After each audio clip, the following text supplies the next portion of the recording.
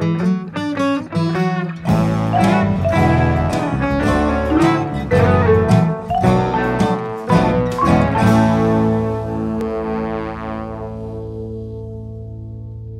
everyone. Welcome to another episode of Keep It Fictional. You are here with me, Fiona, my book friends, Virginia, Corene, and Gabriel. And today we have a very Canadian episode for you. We will be talking about this year's Canada Reads picks.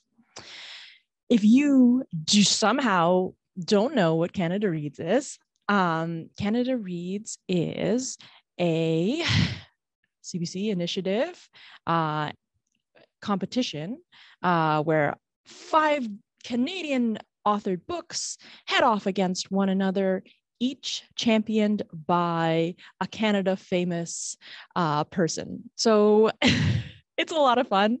All of these kind of like joining of Canadian community from different places. You know, the champions are usually from all sorts of different industries, and it really gets some books out there, and our hold lists for them are huge. So it's a lot of fun, something I look forward to every year. This year, Canada Reads is taking place on March 28th to March 31st, and it will be hosted by Ali Hassan. And this year's theme is one book to connect us all.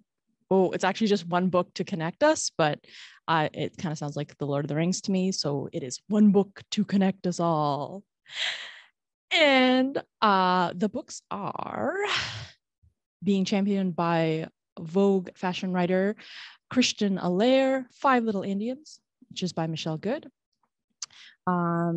Malaya Baker is championing Scarborough by Catherine Hernandez. And that one will not be championed by any of us today, not because it's not a great book, just because there's only 4 of us and there's 5 books. What Strange Paradise is being championed by Tarek Haddad, a personal favorite of mine. He is a chocolate maker, a Syrian refugee in Nova Scotia, and Peace by Chocolate is his company, and it's fantastic. City of Dirty Water by Thomas-Müller is being championed by Suzanne Simard, and Washington Black by Mark Tewksbury. So lots of great Canadian names there. And of course, today we will each be championing our own. If you are getting tired of hearing my voice, tough. I'm going to go first. So today I will be talking about 5 Little Indians by Michelle Good. So this is a book about the residential school system in the 60s. It actually takes place during the lives of 5 children who were sent to residential schools after they leave the schools. It takes place in BC, and many of the characters end up living in Vancouver, with some very specific locations called out, which was pretty neat to read as someone who lives in Vancouver, and just saying, oh, you know, at the junction of Maine and Hastings, and being able to actually like picture where that is was really neat. And again, really drives home, especially since this is a little later than some of the other books that I've read about the residential school system, really driving home, this happened here. This happened in our lifetime. It is a very readable book. It has 5 perspectives, and despite being very heavy and upsetting, is a quick read that is deeply moving. So my favorite character was Lucy. She is a naive, quiet, kind of dreamy girl. And during her time at residential school, she's called a liar by one of the nuns for speaking up about what the father is doing to her. So obviously there are instances of sexual abuse, physical abuse, emotional abuse, and some very difficult things to hear about. So of course, the nun doesn't believe her, and she shaves Lucy's head, and she puts a sign around her that says liar and makes her stand up in front of all of the other kids. Well, this is when Kenny steps in. Kenny is the golden boy to all of the other students because he is always fighting back. He constantly trying to run away, and he takes the time when no one is looking to walk up to Lucy and let her know, you're strong, you can do this. However, after this, Kenny vanishes, and the staff tell everyone that he has drowned in an escape attempt. However, we know that Kenny has not drowned. He has actually escaped. He's gone back home, and with the help of a caring uncle, is hidden from the school and doesn't have to go back. Now, there's a bit of a love story between Lucy and Kenny, which was a beautiful connection. And I think at the heart of this book, it is really looking at connections and the difficulty that trauma and intergenerational trauma creates in connections. So this is something that I've read about and, acknowledge, but it really drove it home for me and it helped me to understand. Like when Kenny, he has escaped, he's gotten out. Like it's a miracle, it's amazing. There's so much to be happy about. But when he goes home, he comes home to, a mother he's been dreaming about, and she's broken. She's completely broken from losing her son. And even though he's back, that trauma that they both share but can't speak about creates a wall between them. She's turned to alcoholism, and the description of the kids, whether they age out or escape and come home, and what they've been dreaming about, and then to come home and find everything changed and find themselves changed, is it just really helped me to understand why these pieces can't be put back together. There's healing to be done for these characters. It can't just be fixed. It can't just be ignored. So there's a lot of books that you can read right now. There are fantastic books about the legacy of residential schools. This one's a fictionalized one. But I really feel like it brings that piece so well. And because there's these characters who you get to know and love and understand, it really allows you to empathize in that way. So I understand why this is on Canada Reads as a book that they believe all Canadians should read, because it just did that in an incredible way. There's a few other characters we follow. Clara, who becomes a activist when she gets out, and her best friend is a wonderful mutt called John Lennon, and he is super cute. And it was really cool to see the different ways that each of the characters goes, and to see her become this activist was really neat at drawing in another part of another part of the political scene. There's also Howie, and then Maisie, whose narrative is very short and deeply, deeply upsetting. So an easy read in terms of the writing style, not an easy read in terms of content, but I really encourage you to read it. Five Little Indians by Michelle Good. Get on that wait list. It'll come to you eventually. I'm going to put this copy back in, so maybe you're the next one to come up. All right, we got 3 more Canada Reads to go. Why don't we go to Corene? What have you got for us? All right. I feel like I should fight you, Fiona, because that's kind of like the format of Canada Reads, which I enjoy the most, is people like advocating and defending for their book. And so the theme this year was one book to bind us all. In the fires of Mount Doom. And so my pitch of the book that can bind us all is The City of Dirty Water by Clayton Thomas-Müller.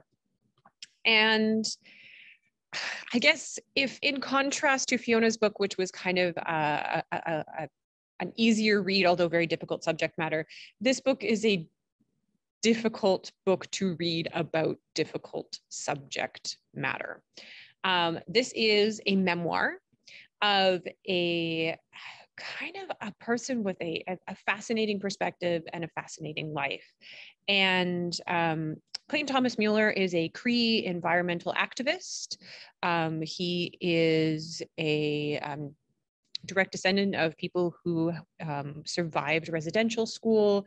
He is a domestic and sexual abuse survivor. He is someone who was able to leave behind a very difficult lifestyle within gangs and kind of find himself. The question that the book really asks is, how do you heal? How do you heal yourself? How do you heal from an intergenerational trauma? How do you heal a people? How do you heal a nation? But also, how do we heal the planet? And Clayton Thomas-Müller says that healing is a constant thing. It's not just one thing that you do. It's a process that you're constantly going through. It's a well that you're always pulling from. And he has had to kind of pull from that well throughout his entire life to try and heal these deep fissures, these deep gashes that colonialism and racism and white supremacy have caused to his own people within the nation, but also largely in the world as well. The genesis of this particular book is fascinating. So Clayton Thomas-Müller is for Tree 6 Matthias Combe Cree Nation. And both his parents attended residential school. His mother became pregnant when she was 15 years old, and at that point was put on an airplane and sent to the Home for Unwed Mothers in Winnipeg, which is the titular city of Dirty Water. From there, she raised her family in extreme hardship of trying to deal with that trauma and also raise her children. But the one thing that she always wanted to do was connect them back to the land and connect them to the healing and medicine of their own culture. So every summer, she would send Clayton back up to live with his grandparents in Pekatawagan, where he would kind of spend time, even though he was kind of dealing with some really big difficulties in kind of the inner city of Winnipeg. He really did connect to that healing, that land, the sweat lodges, the ceremonies of his people, and he kind of says that is what saved him. It is. From there, he kind of details his life as becoming an environmental activist, but from an Indigenous point of view of trying to heal the land from what colonialism has taken and what is taken from it. And I think that the actual genesis of this book is really interesting. I did listen to quite a few excerpts of it from an audiobook because originally when Clayton Thomas-Müller was inspired to write this book, it was when he was raising his young children and he was having a really hard time connecting with them in moments of play or in moments of just gentleness. And his therapist said, well, yeah, this is because of that trauma, is what your experience is kind of disassociation, because at your age you went through this trauma, and so you're seeing that in your children. And so his therapist recommended that he start writing everything down, writing down his life story to kind of help him process with it. And so he said he wrote the entire thing and that it was unpublishable. It was too dark, too deep. And he was very aware that, it could re-traumatize a lot of people by writing things down in the way that he did. And so what he did is that he went back to his Cree roots, and they were storytellers. That is how they shared their stories and their teachings. And so while he was doing his environmental activism against pipelines, against big oil, what he would do was, with him and a colleague, is he would sit down with his friend, like a trusted friend. They would put their phone down in the middle of him, and he would just tell him the stories. And he would tell him about his life and about his experiences and his healing. And he would just sit there and talk through it. And that eventually ended up becoming a documentary film, which you can see on CBC, and eventually became the manuscript for this book. So they took all of these conversations that they had between them, and they just did voice to text, and that ended up being the first manuscript of this book. And while I enjoyed this book, I actually think it would have been stronger and more powerful as an audiobook. I really enjoyed Clayton Thomas-Müller. Is not here to pacify anyone. He's not here to sugarcoat any truths. He is not here not to point fingers. He is wonderfully angry, as he should be. And I really appreciated that in talking about what needs to happen for this nation to fix itself or right itself, is that it really does need to confront a lot of these truths and a lot of this trauma of residential school. It has been described as gritty and inspiring. It definitely is gritty. It's hard to read at points. There is a lot of discussion of the reality of his life, whether it be the sexual abuse that his parents or his father suffered, or his own. But I think that it's also an important story of how someone becomes a warrior, how someone can experience all that and still within their own culture find something that makes them a fighter. My money's on this one.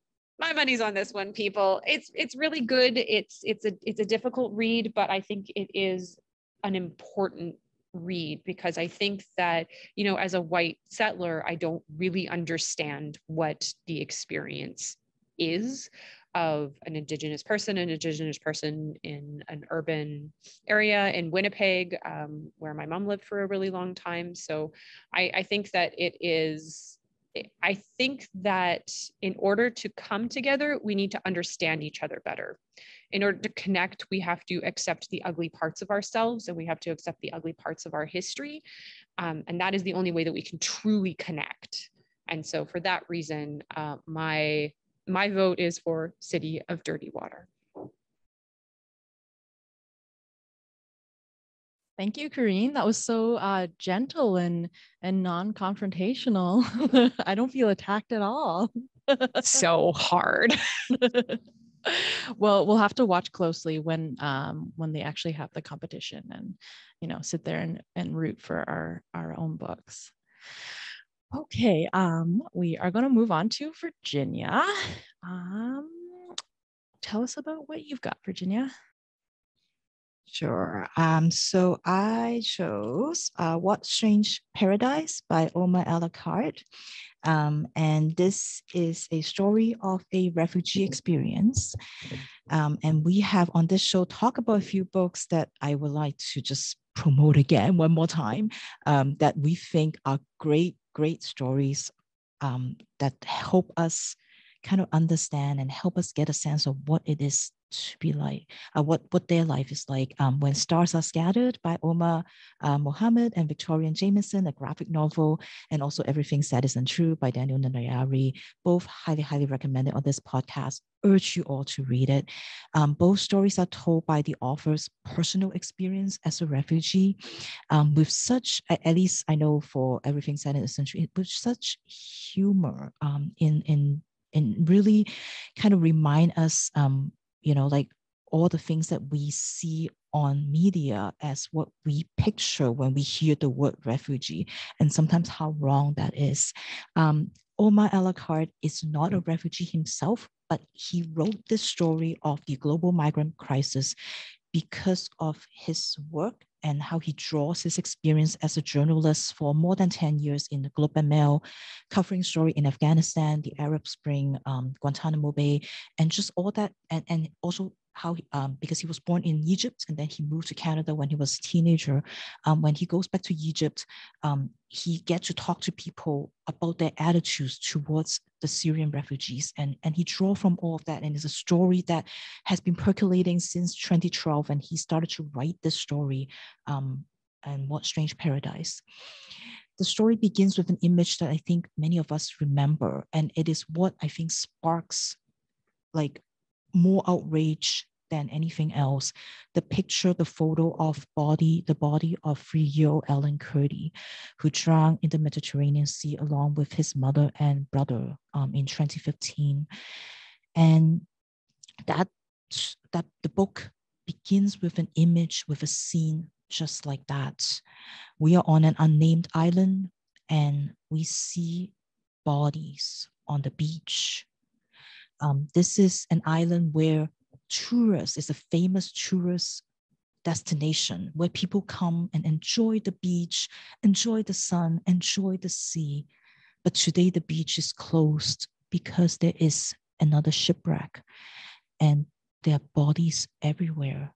And as we zoom and focus into this one little boy's body, 9-year-old Amir, his eyes opened. As Amir tried to make sense of where he is, what's happening, what's going on with everybody that is around him, he hears noises and he hears people talking, and he tries to sit up and he sees that there are soldiers. There are soldiers walking towards, close by, walking towards him. And he knows that he needs to go, he needs to run, he needs to get himself up and run away. And so he tries his best to get up and he starts running.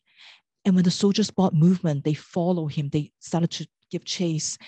And he's just crashing into everything, trying to get away. And finally he comes to a house and he stopped because there was a girl in front of the house. And they stare at each other for a while. Meanwhile, in the background, you can hear the noises of the soldiers. And the girl motioned him to come in, to go into the barn and try to communicate to him to stay silent, to stay hidden. They can't communicate because they speak different language, but she tried her best to let him know that it's okay. I mean you no harm.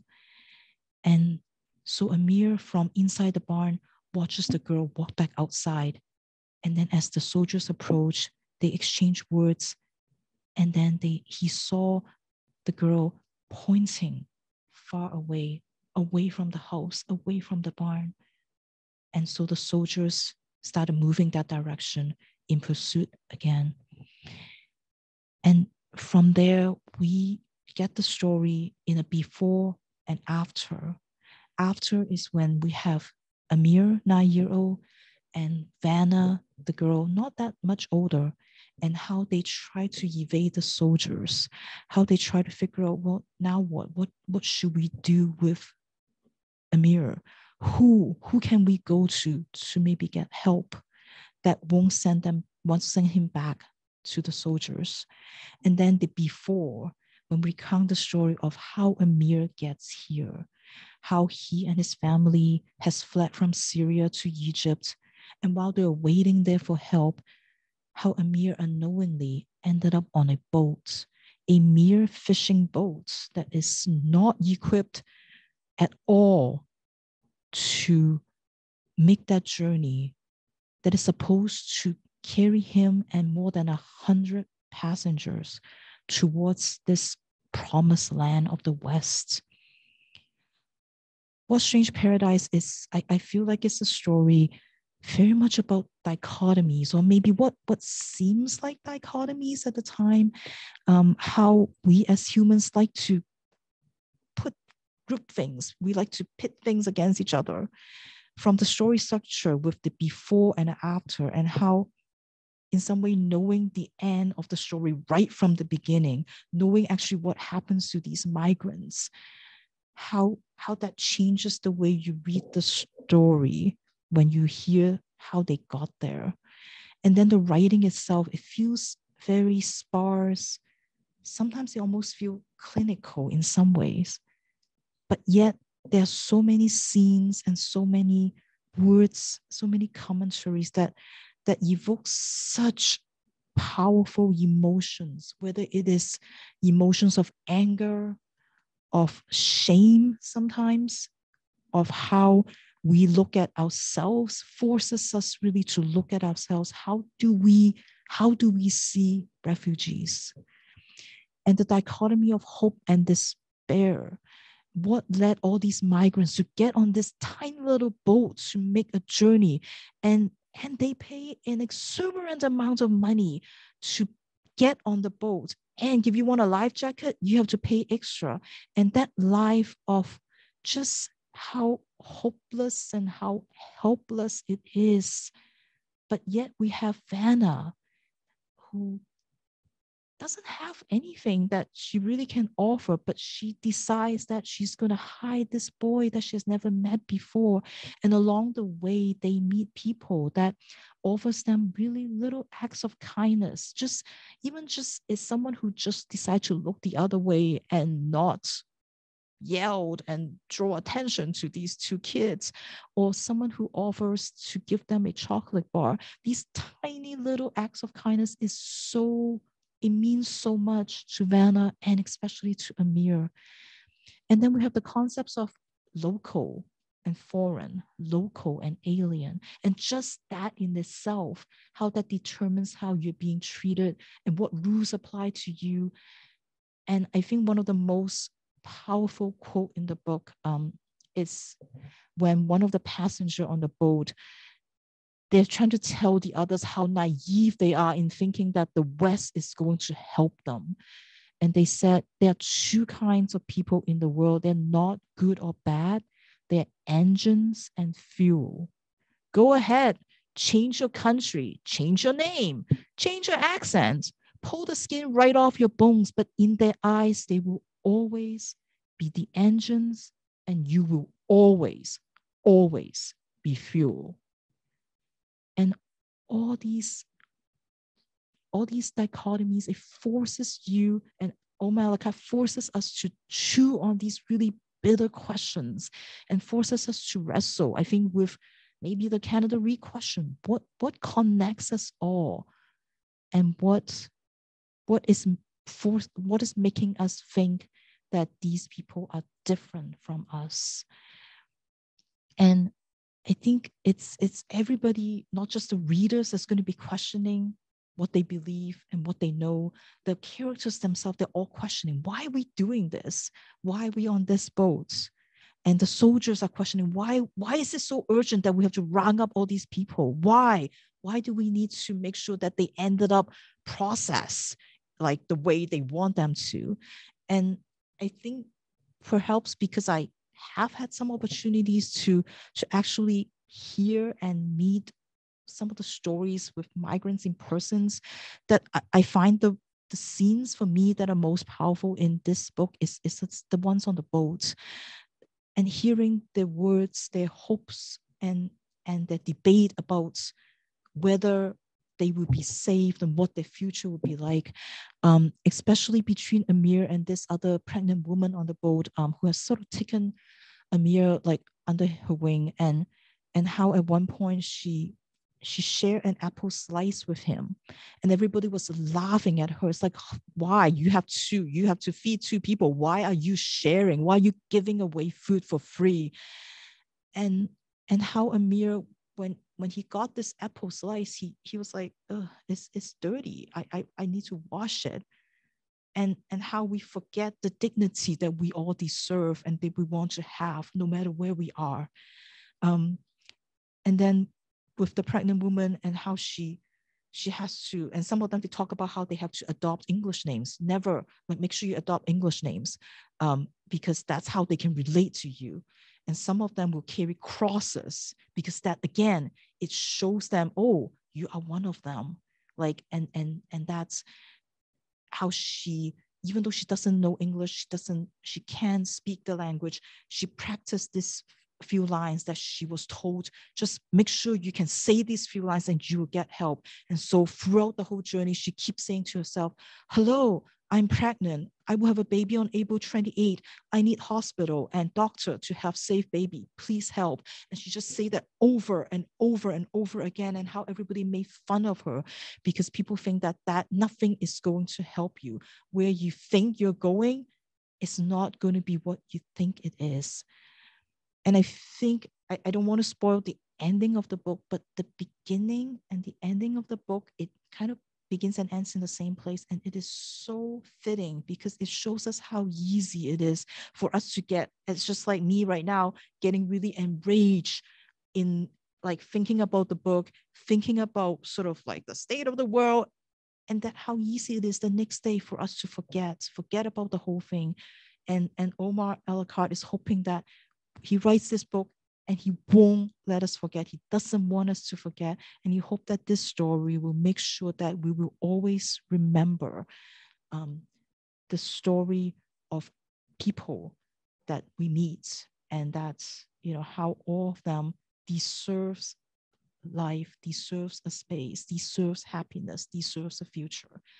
So if you are looking for another great story to get to know and to kind of really experience this refugee experience, highly recommended What Strange Paradise by Omar Akkad.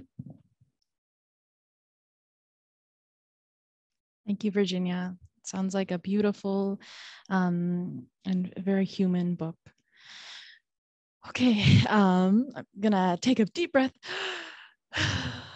I thought that we could move on to our existential question. And it's really more of a, I don't know, an anecdote or, you know, and I don't try not to get like too much into reverence. But I would like to know from each of my book friends, what is a place in Canada that you love? It's a place that's special to you. Could be a specific, you know, business or a province or anything. What is a special place?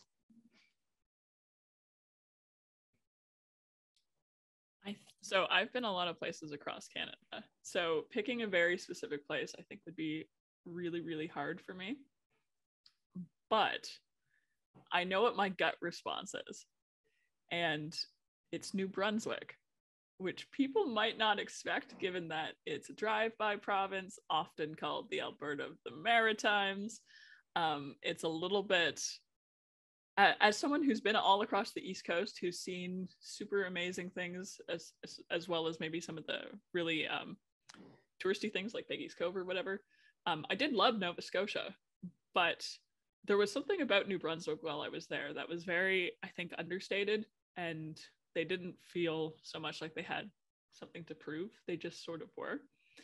And there's a little town called St. Andrews, and it's near the Bay of Fundy, so tides are very high, and there's a lot of little things that you can visit around there. But my friend and I went on a trip, and at the last minute on the way home, we decided, based on a text from another friend saying, have you ever gone to St. Paddy's Falls? And we hadn't, and so we decided to, and it was a beautiful trail. It was unmarked. I parked my car on the side of the road, and we just hoped for the best. Wandered around, had some vague directions, and found a frozen waterfall that we climbed. And that was really, really cool. And so St. Paddy's Falls outside of St. Andrews, New Brunswick would be my place in Canada. Thank you for sharing that. We're glad that you survived that precarious situation. Corene, I know you have thoughts. I think your home province just got slammed, so. Yeah, and I'm here to defend, maybe not the politics of, gosh, I mean, if you asked me at different times in my life, I would definitely say different things, but I'm going to rep my hometown, Peace River, Alberta. It's been such a long time since I have been able to visit it, and it's a like a beautiful valley with a river running through it. And yeah, Peace River in the fall, and just like all the trees, all the leaves turning color. And there's a particular drive that I had to go on the school bus every morning, where you just kind of crest over that hill and the sun is just rising and you can see the water and the beautiful hills and the sunlight kind of dappling all of it. Yeah, that's where I'd go. Beautiful. All right, Virginia, I can't wait to hear your answer, because I know that usually like here is your answer for like places. Like, what's the best place, like where I don't have to go anywhere? So, well, I actually have I think an okay answer for this one. It's not here for once. I'm gonna pick the first city that I've been to in Canada before I moved here, Scarborough. Yeah, because, and which is weird because that is the name of the other book that we didn't get to talk about, which I was tempted to read. But Scarborough, because before my family came to Canada, my sister was already in Toronto, and so that's where she lives.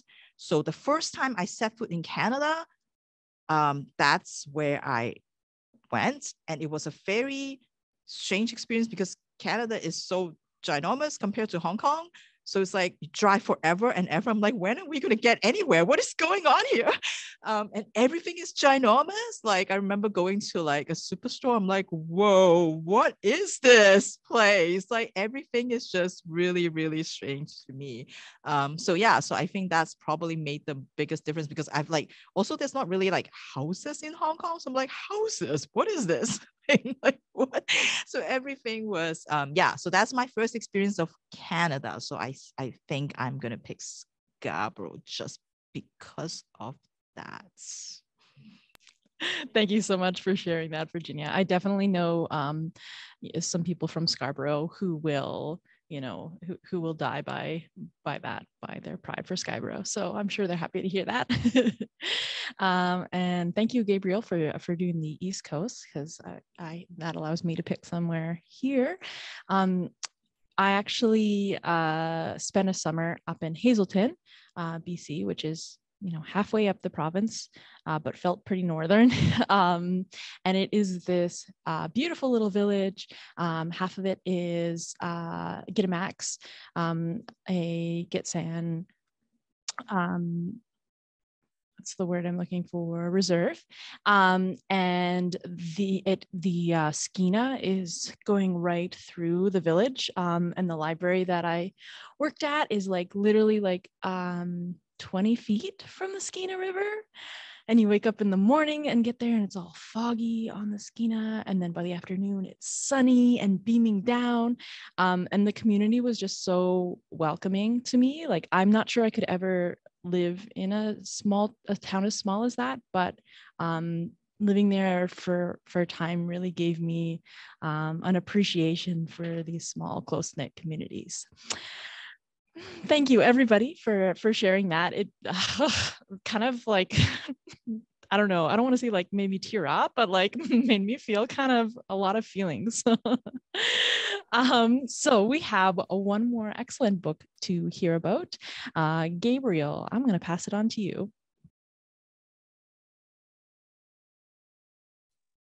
All right. So I read Washington Black by Essie Edugyan. And so Essie Edugyan is Ghanaian Canadian. She's the first Black woman to win the Scotiabank Giller Prize. She also wrote a couple other books. One's called Half-Blood Blues, and the other one is The Second Life of Samuel Tyne, I think is how it's said. And she's also done some nonfiction stuff, but those are her like bigger novels. She's very interested in the strange parts of history, is how I've heard it sort of described, and I think that's a good way of looking at the way that she kind of pulls stories together. Strange just in the sense of they are sort of aspects that you consider almost disparate, and she kind of pulls them together to make a new story, or something that's maybe not new, but it's not something that we're as used to.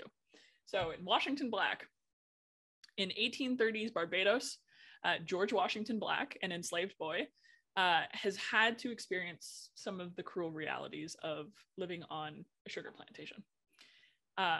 One bad plantation owner gives way to a worse one as Erasmus Wild takes over and enacts increasingly cruel punishments to the people around Wash. When he and Big Kit, an older enslaved woman, are summoned to the dinner table to serve Erasmus, he can only assume the worst. But there he meets Christopher Wild, who's Erasmus's brother. And Christopher, or Titch, as his nickname is, doesn't share most of his brother's views. He's a scientist, and he's actually in the process of creating something called the Cloud Cutter. So enlisting young Wash's help, despite the protests of the plantation owner, Wash and Titch embark up the side of a mountain to test out the Cloud Cutter. And you can really see, I think, the interesting parts of where science and the history of science can kind of intersect with different areas of life. In fact, I'd say that Washington Black, in a lot of ways, is a book about science and a book about curiosity from the perspective of Wash. Wash is a very, he's a very curious, at the beginning, young man, but he's a very curious man, and he's a very, I think, scientifically minded person. And so when he gets to kind of go off with Titch, this other character, and start kind of getting to actually put different ideas into motion, or kind of get an idea of how you can go about practicing science, doing experiments, coming up with all these things. It's sort of an interesting dynamic between the two of them, because there is such a love. Unfortunately, when testing the Cloud Cutter, something goes a little bit wrong. And soon after, they actually meet another one of the Wild brothers, so Erasmus, Christopher, and Philip. And unfortunately, Wash is forced to flee or be blamed for Philip's death because of some things that happened that I don't want to spoil. Which starts the next part of the book, in which he and Titch sort of begin their escape off the island to America. So the book really has them running around a lot of different places. You see parts of the Underground Railroad for history. You have them looking in the Arctic for lost expeditions. They're evading bounty hunters. Wash actually eventually makes his way to Nova Scotia, which is fun for a Canadian perspective, and also to England, and all of which there's some of it is very much travel that's influenced by his surroundings and his reality, but a lot of it is also kind of accompanied by Wash's like sense of adventure and his love of science. So the book actually takes inspiration from something that happened in real life, in real history. Washington Black, the character, was inspired by Andrew Bogle, who was a formerly enslaved person who was sent after Roger Tichborne, who was a man who was shipwrecked and presumed dead. And Edugyan is really good at like really picking at these little historical threads and then finding the inspiration to put them in the story, because it's by no means a one-to-one kind of experience reading it, but you can see where the actual historical context comes in and kind of informs the why she would make certain decisions, or how she wanted to like approach certain concepts. So while the book is an antebellum novel, it also kind of asks what we can do with that genre, and also what we can do with post-slavery narratives in general. Wash and Titch have a really complicated relationship throughout. Sometimes I liked it and sometimes I didn't. And I think that was kind of the point, was they do bring out interesting aspects of each other in some ways that are good aspects, but it's also an eye-opening relationship because there's an inherent power imbalance that's kind of baked into the early stuff, and the effects of which kind of continue even as Wash gains more and more freedom. Because it is a relationship between the colonizer and the colonized. And so there's a lot of really interesting things I think that are said in the book about it, maybe some of them more explicitly and some of them through implications, because it's not, even though it's sort of like a fun adventure book, it's incredibly like fast paced. It still like understands that there are certain aspects of history that you can't really gloss over, and that will be sort of present no matter how much you might have fun looking in the Arctic or building aquariums or whatever other kind of adventures the characters go on. So it's, I would almost say it's kind of similar sounding to Five Little Indians in the sense that there are some very dark topics that are addressed, but the writing style is so fast paced that it's while you kind of have like a visceral reaction to some of it, it's still very like quick to get through, and it doesn't really slow down at all, which for some of sections of the book I kind of feel like I would have appreciated, just because she likes to throw twists at you and then not really give you time for them to sink in, and so I would learn a whole bunch of information and be reeling from it, but the characters would have kind of moved on, and I'm like, okay, can we hang out here for a little while so they can pick through some emotions and I can pick through some emotions? But it is really a great book for anyone who likes adventure or historical fiction, as I think it's a really unique take on both. She definitely has a way of making history really fun to read. And as a history major, that's something I always love, is being able to sort of take a book like this. And I definitely feel like I could take Washington Black and go up to most of my friends and say, hey, you would like this. You would like this. You're going to have fun reading it. Maybe even if it's not your normal cup of tea. I think it's one of those ones that can, maybe not in the same way that the other books really push that idea of like one book to bind us, rule us all, whatever the non-Lord of the Rings version is. While the other books I think have like very specific takes on it, we have a book that is maybe going a different way in terms of genre, and so it's sort of saying, hey, we've talked about a lot of the different ideas that are present here in other really, really amazing books. Now we can do something that's maybe a little different, and so especially like as just a story to read, it's got a lot of really cool elements that I think it has something for everyone.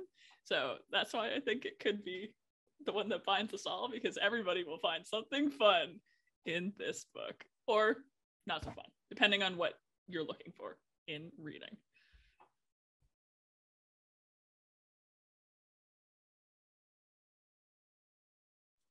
Okay, so Fiona's gone. Yes, Fiona has a thing, and Corene has a thing. Corene is also gone. So I feel like it must be our books that won. I think so. Right? You know? I feel like your book deserved to win. This is a really, really fun book, but just like the difference in tone when I was listening to everybody else's books, I was like, I don't think this book is the one. But Washington Black and I think mine too, like they're both won some other awards already. Yeah. So, they are pretty, so it's interesting. It's always interesting to see what they pick, as books for their Canada reads. So and I mean, all 5 books sounds amazing. And I'm pretty sure Scarborough is too. Like I read one of Catherine Hernandez's other book, which we'll talk about on this podcast, and it was amazing. So I'm pretty sure Scarborough is just as good. But exciting to kind of hear the debates and, find out what they say, about the books and all the champions. So it looks like just in case you don't know, March 28th to 31st is when they do their Canada Reads debates. You can tune into the debates on either on radio, on TV, online. So there's multiple ways for you to listen to them. So we are going to be, I think by the time this episode air, it will just be a couple of days before the actual debate starts. So and I hope you pick up all these books. Like Fiona said, we'll all return our copies so that you can get a hold of them soon. Well, thank you again for joining us for another Keep It Fictional podcast and also a video chat. We will see you next week again. Right. Bye. Bye.